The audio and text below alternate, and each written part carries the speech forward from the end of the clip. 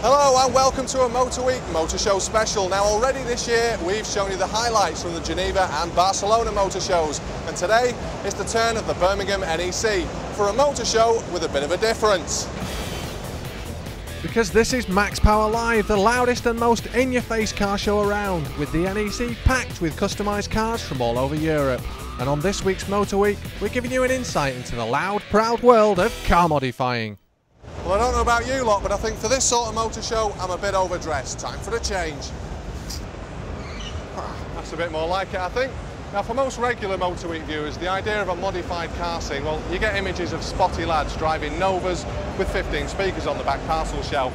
But no, you come to a show like this and it really opens your eyes just how much time, effort and money is spent in creating these masterpieces. There was nearly every make of car at the NEC that had the modifying process, and the first to catch our eye was some very tasty Peugeots in the corner, and they had the modifying treatment by Scottish company Ecos. So here we are sat in a modified 206cc. Now Dan, before we actually talk about the car, your company which specialises in modifying Peugeots, first of all, how do you keep going? I mean, is there a market for such a big market for these cars?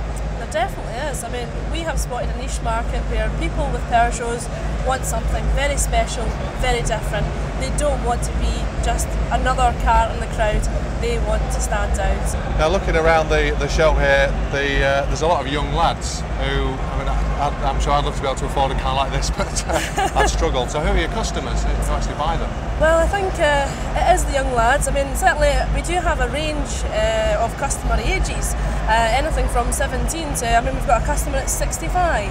So I don't think we can really pigeonhole everybody who likes to modify, but I would say that unfortunately the boy racer market is probably the most, how can I say, the most expendable cash.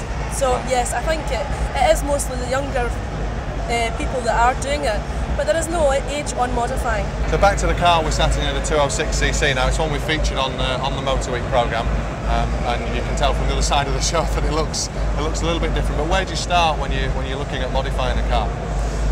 For me personally, I mean, everyone likes something different, but me personally, I do like the car to look the part to start with, but I like speed and I enjoy a car to be powerful, so I work on the engine next.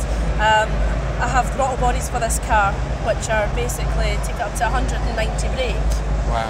From 137 brake standard. So they're my two main things, and then after that it's interior and then going for the in-car entertainment.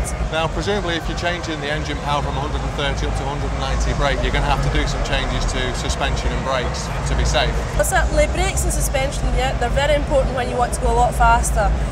We can do all that. We do 4-pot brakes, we do 6-pot brakes, we can do fancy suspension. We can do anything really to make it handle better once you've got that power. So, from one brand new modified Peugeot to one not so new. I've got a question for you. You can go out tomorrow, spend 17 grand on a brand new 206cc, or you can spend £1 grand on a 205 GTI and then another 16 grand doing it up. Now, it sounds madness, but Carl, that's exactly what you did, isn't it? It is. With your car. First question, what on earth possessed you to spend that much money? Well, I know it's just an hobby, really. You know, it's a lot of time spent on it. You spend a lot of time doing it up, and there isn't one about it around, is there? So it's the fact that it's unique, is that what you're going for? It's mine. You won't find another one like it around, you know, so why not? Right, and this guy is now about 11 years old? Yeah, 11 years, 1990. So just quickly take me through what you've done to it. So everything's been changed, all underneath the car, all in the engine bays, all been renewed, polished up, shined, new hoses, everything's been renewed, new seats, door cards, wheels, everything. Why not? It's brand new.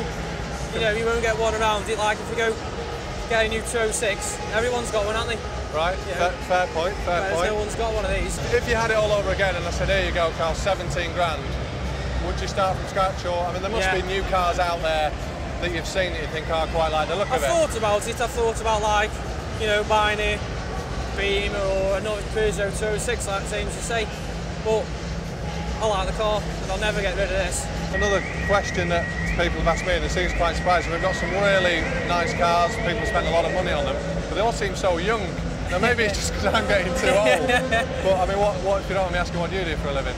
Enjoying it. Right. So you basically modify it in stages? Yeah, I have done, yeah. I mean, some people like do it from a bare shell and do it that way. But I've had a car and I was driving it at one point and then I just started adding bits onto it, but then I got a bit more into it and then I only use it for shows now and then just modify it that way. So it's not your regular everyday transport? No, I've got another car for work and back and messing around in. But this is just really for shows. And do you think it's age related? I mean, can you see yourself in a, you know, when you've got a wife and kids and all that, you're still going to have one of these sort of cars in the garage? Yeah, if you can afford it. You know, it's a bit of an hobby. If you haven't got an hobby, what else are you going to do?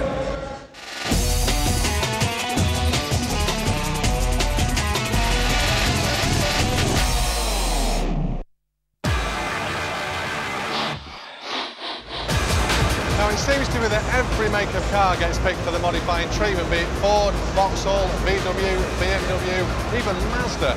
But one brand that does seem to be absent is Alfa. But many are saying that next year that's going to change because the Alfa 147 could be the next cult hot hatch. If I was in a pub arguing with you about the all-time great hot hatches, it's hardly likely that the name Alfa Romeo would come up. Granted, they've made some fantastic cars, but they're nowhere near the cult status of the likes of Golf GTIs and Ford RS models. But the people in the know are saying that the latest Alfa, the 147, is destined for great things in the hot hatch world, following in the footsteps of the current hot hatch king, the Citroen Saxo. Now that's a tall order, if ever there was one. Over the last few years, Alfa have managed to get rid of that build quality that was best suited to a Hong Kong Christmas cracker, and electrics that could have had their own wiring from hell series. Now they've got the quality and reliability of the best of Europe, yet they still remain an individual and passionate car.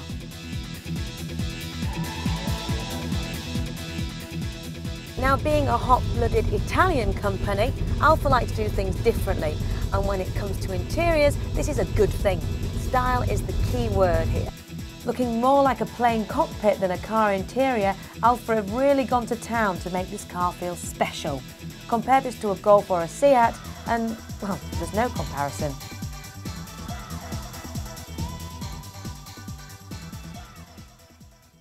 In general terms, where Alfa will score points over the competition is with their Latin design flair. There's no mistaking this 147 for a Golf, Beamer or indeed anything else on the road, and it's that identity that any cult car needs, be it a Mark I Golf GTI, Citroen Saxo or Alfa Romeo.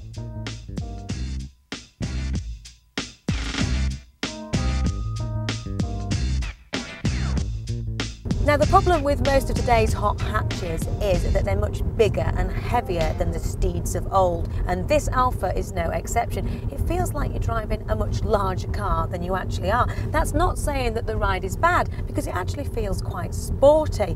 It's just not one of those cars that you'd want to chuck into corners, go-kart styling.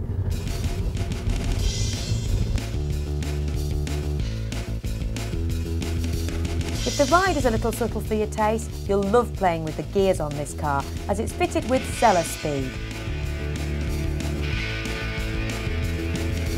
That's paddle change to you and me. Just like Formula 1, you can keep your foot in and paddle away to your heart's content. Tonight, Matthew, I'm going to be Michael Schumacher! Though maybe not quite smooth enough for a racing car, the change is as smooth as any of the semi-automatic gearboxes we've tested, and it's a doddle to use. Press right to change up and left to change down, or you can use the floor-mounted gear stick if you're feeling sensible. The 2-litre engine in the cellar speed pulls really well once it's up and revving, and the all-important 0 to 60 time is a mild 9.3 seconds. But that's still quicker than a Saxo VTR and the Golf GTI 2-litre. Bellissimo! Handling and performance aside, one thing that Alfa get right every time over their rivals is the engine note. The 1.6 we've been driving around sounds brilliant, and when you rev this 2-litre hard, absolute perfection. No need for any big bore exhaust conversions here.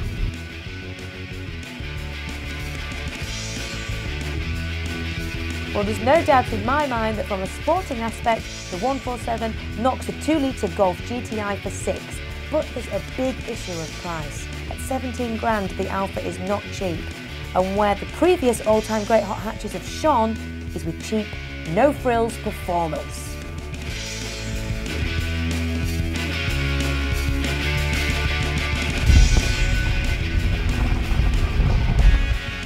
So, maybe the Alfa 147 is a little bit too grown up and luxurious for the top 10 of pocket rockets, but as an individual, passionate car, it's fantastic. And for all of you who think that Alfa have got the wrong image to be in the boy racer market, well, if Citroen can do it, I don't think Alfa will have much bother.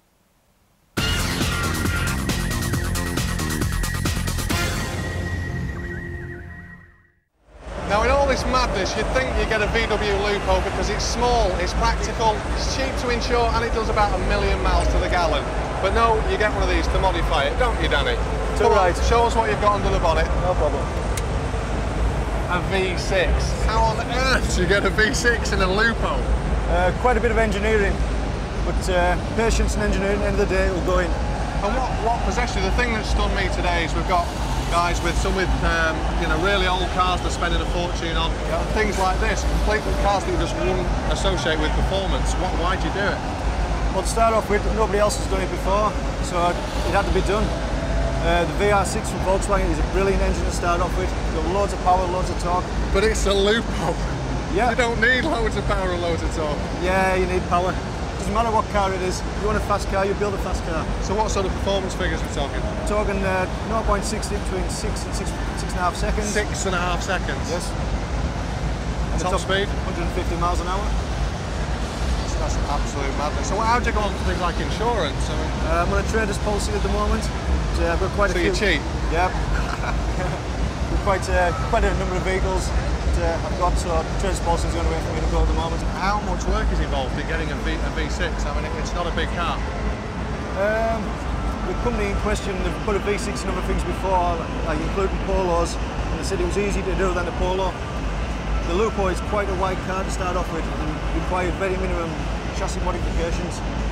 So what else has been done to the car apart from that, which is silly? Right. Sorry, but it's, right. What else has been done? The basic engine's a rebuilt 2.9 Corrado VR6 unit. It's got gas flowed head, Piper cams, super chipped.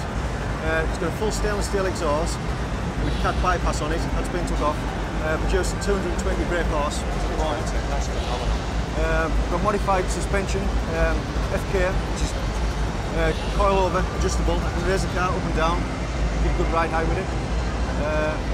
The wheels, 9x16 wheels on it, 215. I bet even getting 16-inch wheels on this car is a bit of a feat. Yeah. So what's next for you? Turbo and 6-speed. You are insane.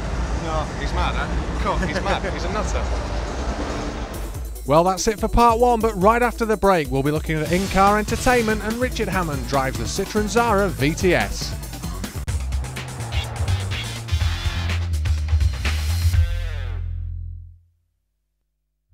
Now the centre of the NEC today has been given over to modified Citroen Saxos, and once again the standard of the work that's gone into them is amazing.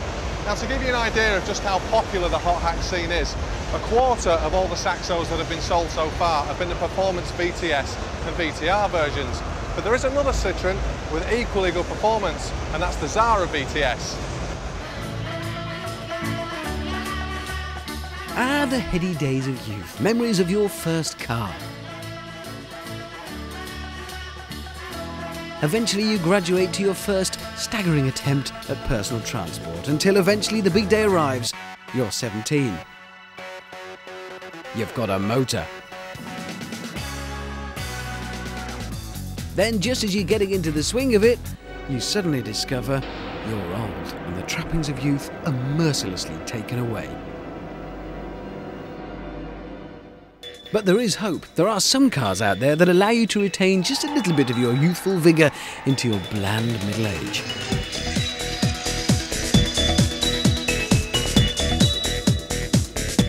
Good news if you're a boy or girl racer, because when it becomes time for you to graduate from your hot little Saxo VTS, there is hope in the form of something like this. The Citroen Zara, the car that neatly fills the gap between the youthful Saxo and the married with kids Xantia. Heaven forbid. Just because you've swapped your spots for a briefcase doesn't mean it has to be the end of your hot hatch fun. You can still have a laugh in a hot Citroen. The Zara VTS boasts pretty decent figures. It's a 2-litre engine, about 167 brake horsepower, top out at 137 miles an hour, and it'll dash from 0 to 60 in 7.9 seconds if you want to be precise. All perfectly respectable. If you like your cars curvy, then the lines of the Zara will be just the thing to get your pulse racing. And there's even a hint of the old Citroen DS. That's a very, very old Citroen, if you're not over 50.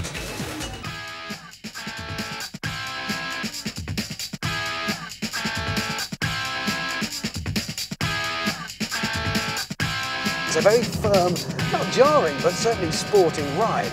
The seats are very supportive. I'm gripped all round the side here in proper racing seat style. I do not understand the material though.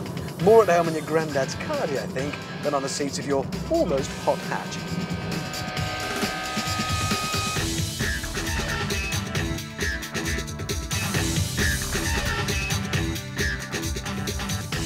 If it's going to have the VTS badge as a hot Citroen, it's got to have that high-revving 16-valve engine, and it does in 2-litre form. It may be bigger, but it's still nimble. The power's still at the top end. It's still huge fun. Probably the best point and the most sporting point is that steering. It's instant. The car weights up beautifully through the steering wheel. You can be very precise and a bit naughty.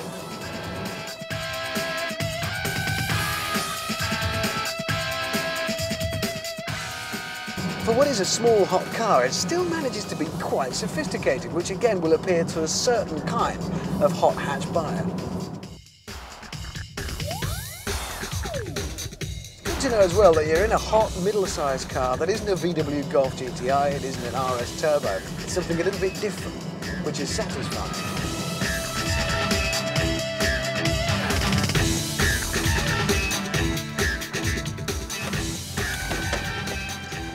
So, you're a year or two older.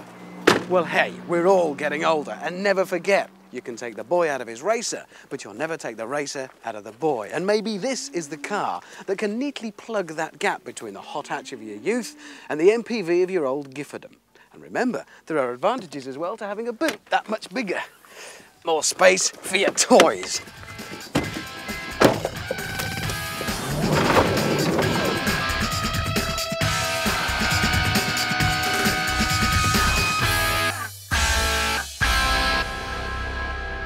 Now the modified car scene isn't just about body styling and engine tuning. A huge part of it is ICE, or in-car entertainment. Now Del, this is basically your business, isn't it? Fitting car stereos. Absolutely, yeah. We've been doing it for the past 14 years and going anything from the sublime to the ridiculous, really. Also, it's really all depends on how much you want to spend. Now, does it really make that much difference?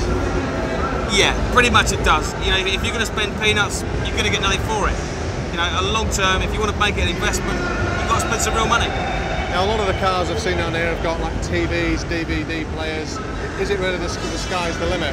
Absolutely. You can pretty much spend anything up to sort of really 45, 50 grand, depending on how far you want to go. And what sort of cars have you fitted out? I mean, here obviously it's a lot of the high hatches, it's the sort of boy racer side, but do you do the more mature buyers?